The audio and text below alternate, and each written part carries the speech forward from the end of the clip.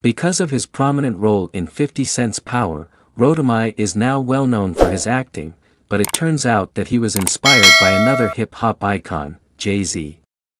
On their most recent TMZ Verified podcast, Ritimi talked about his time as a youngster in a band with Jay's nephews. Our performance took place in his living room. He would comment on it, the singer-actor remembered. He got the initial spark that would make him a true thespian in those living room performances. The question, "When did you start acting?" would come up.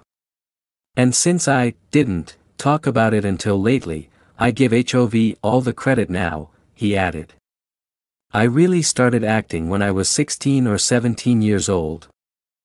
And Jay would tell me to act like the artist and person I want to be in 10 years, and perform that way.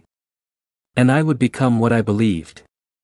For the first time, I truly realized that I was an actress. Ritimi's history also includes a record contract with G-Unit. Last year, he told Hip Hop DX what had happened to it.